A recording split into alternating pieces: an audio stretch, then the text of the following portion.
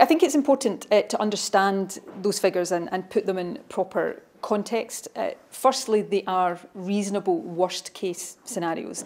They are not necessarily what will turn out to be the reality. But it is important, and I think the public would be assured to know that we are planning for a reasonable worst-case scenario. That means we're taking all of the steps that would be required to deal with something of that magnitude. I think the second point to make about these figures is even if they did come to pass or anything approaching that came to pass, these are not figures of people who would be infected at the same time. This would be over a fairly lengthy period of time, and also the vast majority of people infected will have very mild symptoms, something akin to a common cold. In fact, there are some people who would have been exposed to the virus who wouldn't experience any symptoms at all. So it's important to have a context around figures like that.